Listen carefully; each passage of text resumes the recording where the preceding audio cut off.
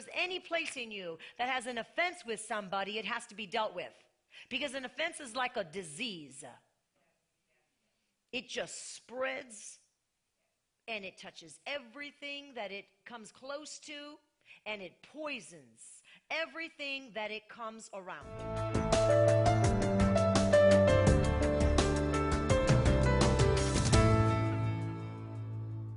Because what God wants to perfect in you, the enemy wants to steal from you. The very same thing that God wants to perfect in you, Pastor Kim, the enemy wants to steal from you.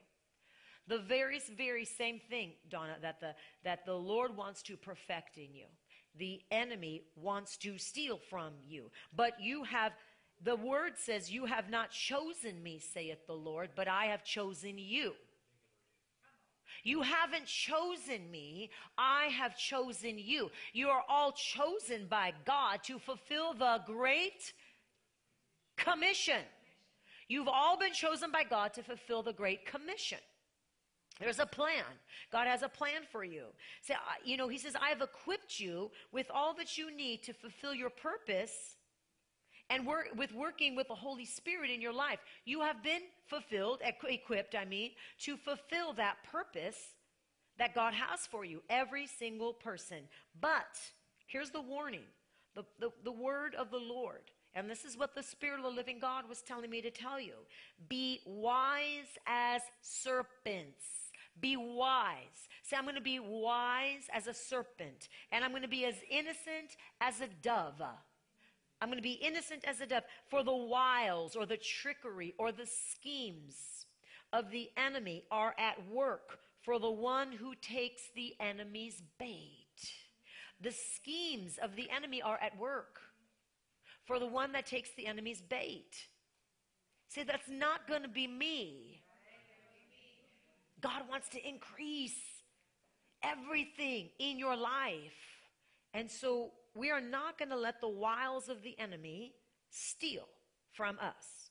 Let's read Philippians 1:6. Philippians 1:6. It says, be confident of this very thing, that he who has begun a good work in you will be faithful to complete it till the day of Jesus Christ. We know this scripture. We quote this scripture. We have this scripture memorized. Most of us have this scripture memorized. Most of us can quote this scripture, and we do so at all times. Be confident. Be confident. In other words, be persuaded. Be firmly fixed in your thoughts. Be unmovable in your thoughts. Be confident of this very thing, not just anything, of this specific thing. What specific thing? Be confident of this very specific thing, saith the Lord, that he who has begun a good work in you will complete that good work, or perfect that good work, until the day of Jesus Christ, which is now. Christ the Anointed One. Say, Christ the Anointed One is perfecting that work in me. That good work. What's the good work? What is the good work? What is the good work? We quote it. What is the good work? Is it just your future? Is it just your position? Is it just your calling, your ability to do a certain thing? What is the good work God is doing in us? He is perfecting our hearts, that we would walk with an unoffendable heart. He is perfecting our hearts, that we would walk with the pure love of God. Amen. So he who has begun a good work in me, in healing my heart, in causing me to have the right mindset, the right heart, is going to continue that work in me, in us, in each one of you, until the day of Christ. He's completing it. God is always looking at our heart. So God is always looking to perfect our heart in the way of righteousness. And let me tell you something. He uses church people to do it. He uses people at home. He uses your spouse to perfect your heart. The good work that he's doing and perfecting, he uses your spouse. He uses your children. He uses your work, your employer. right? But at the same time, the enemy is also looking to steal from you, and he uses your church people, your friends at church, to do the very same thing. He uses your wife, your husband, your children, your boss, your employees to do the very same thing. So what is the Lord saying here? Let's read the whole passage from 6 to 11. Being confident of this very thing, that he who has begun a good work in you will complete it until the day of Jesus Christ. In verse 7, just as it is right for me to think this of you all, because I have you in my heart, inasmuch as both in my chains and in the defense and confirmation of the gospel, you are all partakers of me with grace. For God is my witness, how greatly I long for you all with the affection of Jesus Christ. And this I pray. Here's Paul's prayer. The Apostle Paul's prayer was right here. That your love may abound still more and more in knowledge and in all discernment. Our hearts must abound in the love of God and in the love for mankind. That our hearts may abound. I pray that your love may abound still more and more in all knowledge and in all discernment, that you may approve the things that are excellent, that you may be sincere and without offense till the day of Christ. What is the good work that he's trying to do in our hearts but cause us to be people that are unoffendable? An unoffendable heart. Say, an unoffendable heart is attainable. It's absolutely attainable in Christ. And we must stay in Christ to make sure that the unoffendable heart remains unoffendable, right? Unoffended. Let's turn to 2 Samuel now. 2 Samuel chapter 6. So as I was preparing for this message, and I sat before the Lord, and I was reading my Bible, reading, and then I sat before the Lord, and I said, Lord, what are you saying? Because I'm not getting anything. Could you imagine the preacher not getting anything to preach? That's a problem. That could be a problem. And I sat there, and I sat there, and I sat there, and I read, and I read, and I waited, and I waited. And then finally, I just grabbed my notebook, and I grabbed my pen. I just put my pen to the paper, and I said, Lord, I need to hear your voice. What are you saying to me to speak to them? And that's when he said, I'm doing so much in the way of glory in this church, and I'm going to continue. But the enemy has sent his assignment to try to stop what God is doing, and that comes in the way of offense. It comes in the way of an offended heart. And he is saying you need to speak to the congregation, because not only are we speaking to the offended heart, but we need to deal with the offended heart, and we need to deal with the spirit of offense that has crept its way in. It's a spirit of offense that we cannot tolerate.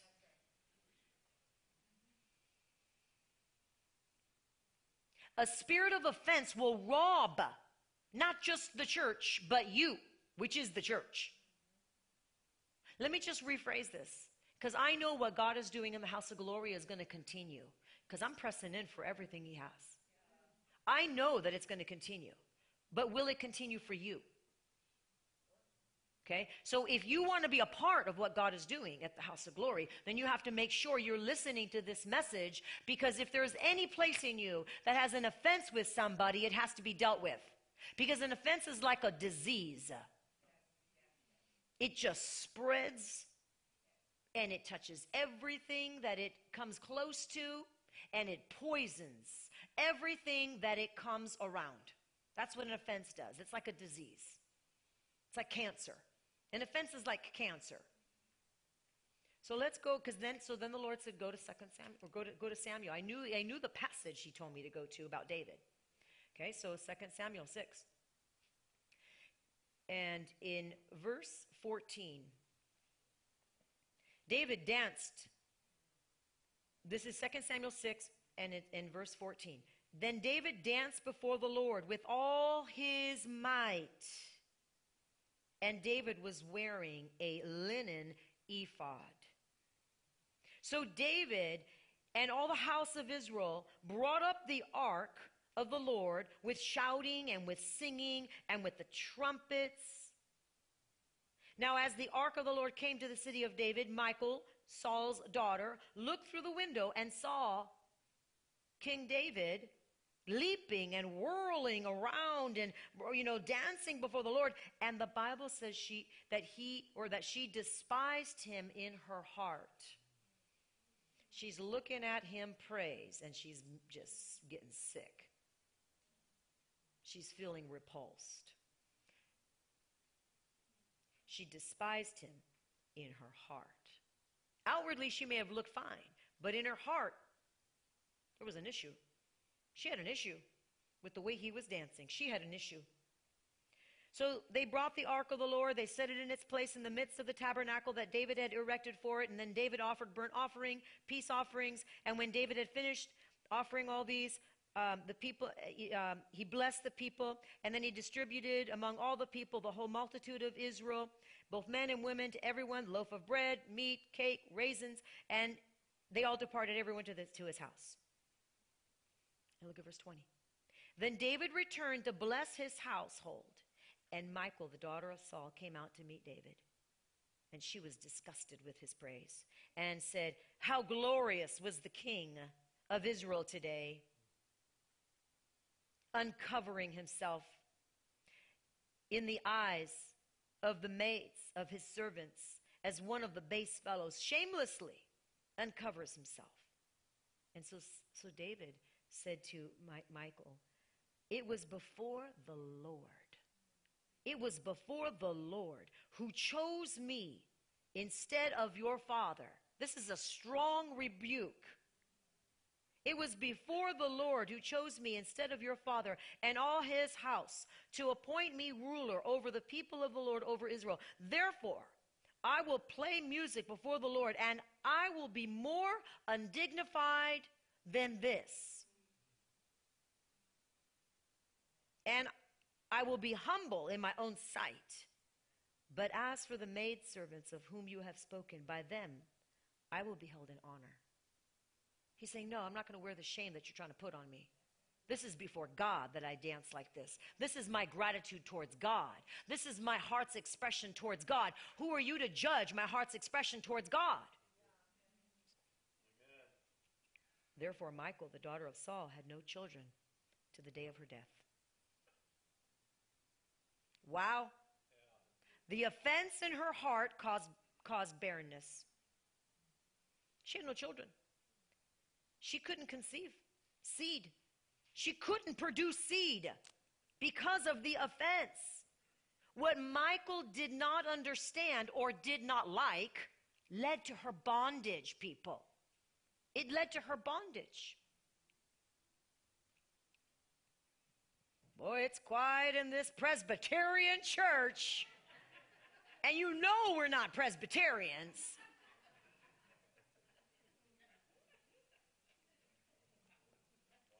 Her offended heart led to her barrenness, you guys.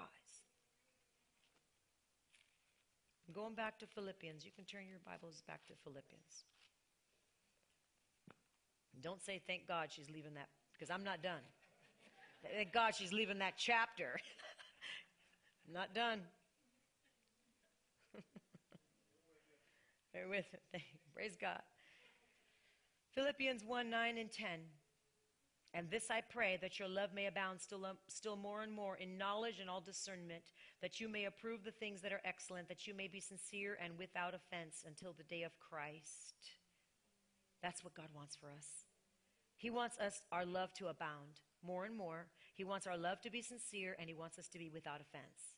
That is definitely attainable, but it is something that you're going to have to guard your heart. What God is doing in this church is going to bring up offenses within each one of you. It's going to bring up an offense. The music's too loud. Oh, and we hear these offenses, by the way. They somehow do get around. First of all, look around. There are people that you do not see here that used to be here, that used to serve wholeheartedly. Lest you think that would never happen to you. There are people that used to be here that used to serve wholeheartedly. Where are they? Some got offended. Some are not here anymore. Some are not, got offended and removed themselves from their position of where God called them to be because offense crept in their heart.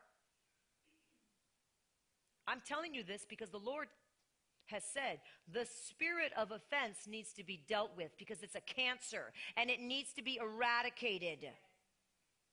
So for some, oh, the music is too loud. I'm sure this is one, although I haven't heard it. It is too long. I mean, they worship forever. And then there's forever ministry time before she even gets to the word. Praise God, I'm hearing. Wonderful. His clap annoys me. The service is too long. The preacher is a woman. The woman is an apostle. Oh, dear God. Someone didn't say hello to me. No, trust me, we hear this. They didn't say hello to me. They looked right my way. They didn't even say hello. I know they looked my way. It's like, people, are we that petty? Or people they'll go to like a study, women's study. Honestly, I haven't heard it from the men. I haven't. Women go to a study and they go off and they're so happy. And then something happens. And then, they just, and then they start telling a friend, and then they tell another friend. Now you've got 3, 4, 5 people that are all in this mess. Who's offended at who? And then they all come to me, and you've got layer upon layer upon layer of offense, and then they all want me to fix it. Guess what happens when I try to fix it sometimes? They turn around and the arrows go flying in my direction. I become the culprit. I become the one that, it's like, wow, people. But it happens all the time. It's part of the job. It's all right. I'm not upset. But I'm just letting you know. What did you say? Bring donuts. Bring donuts. Is that so? Do you guys have donuts in your meetings? Is that why? Pastor Kim, make a note. We need donuts. Okay, here's an example. No, not using any names or anything, but somebody calls me and says, "Hey, so and so hasn't been around for a while. I think they got offended, at someone." And I said, "Okay, let me give him a call." So I give this individual a call. "Hey, we haven't seen you in a while. Is everything okay? Just make sure something didn't happen. I was told maybe something happened. Maybe you got offended at something." I didn't get offended. I didn't get offended at all. You think I'm that shallow that I would get offended and not come to a church because I got offended? I'm not offended. Okay, you're not offended.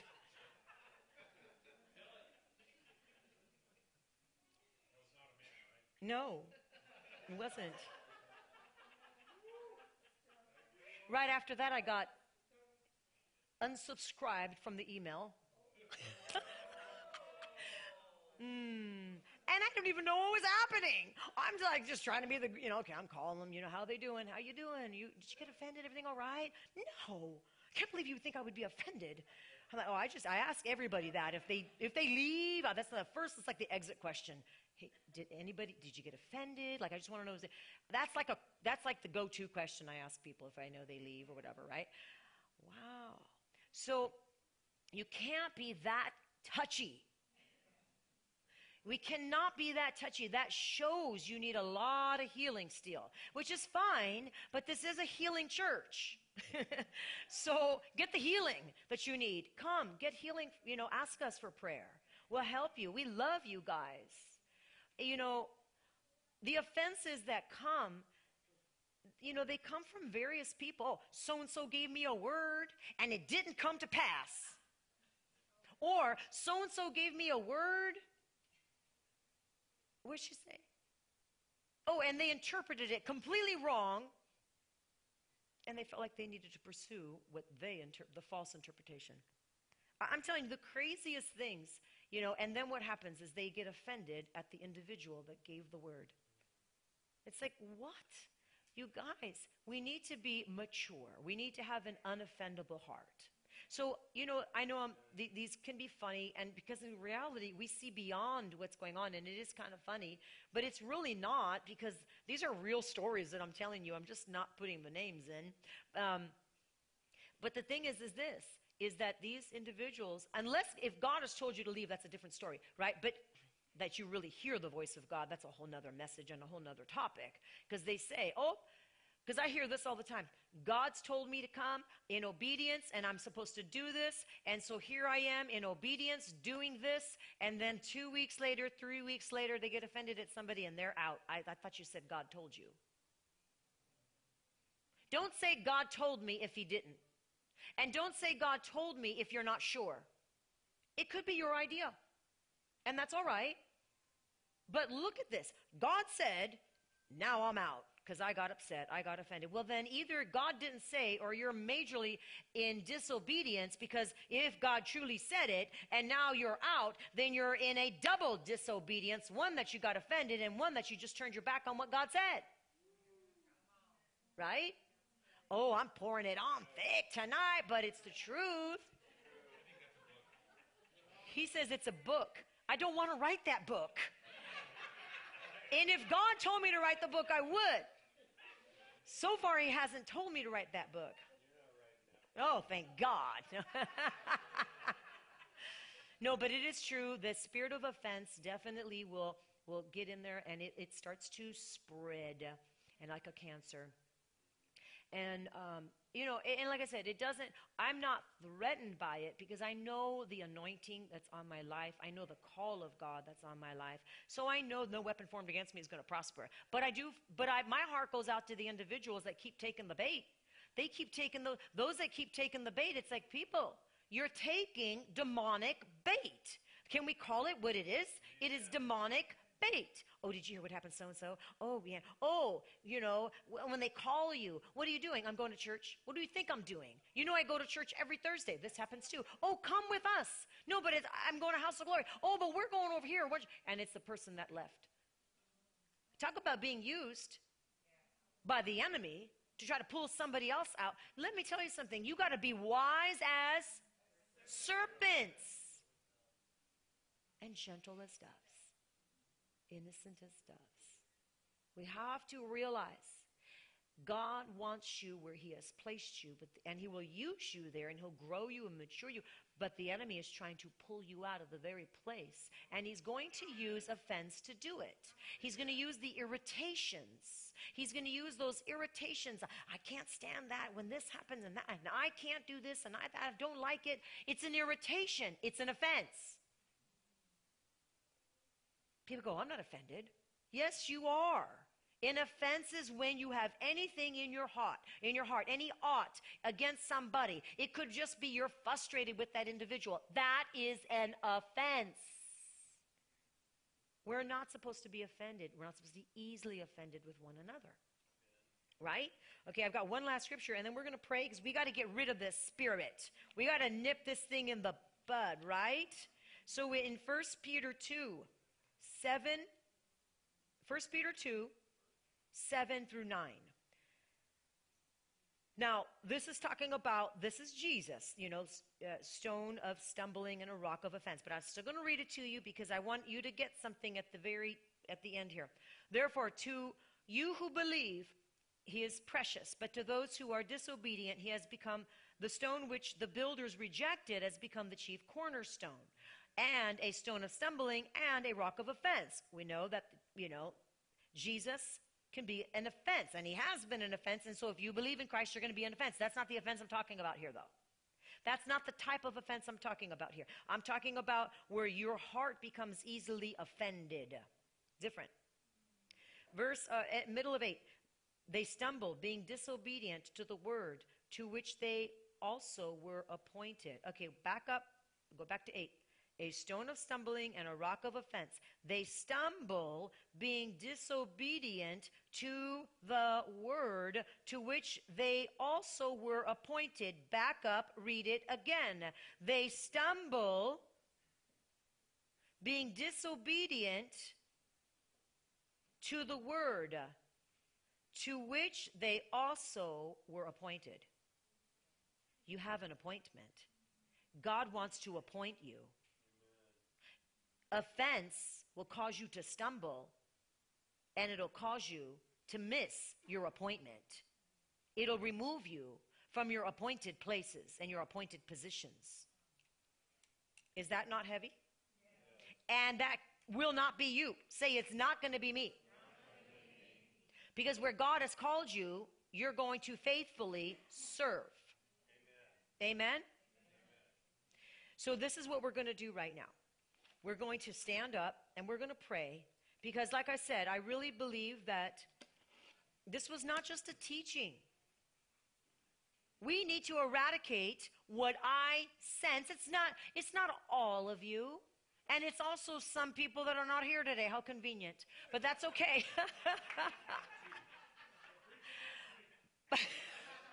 I'll send them the link. How about that?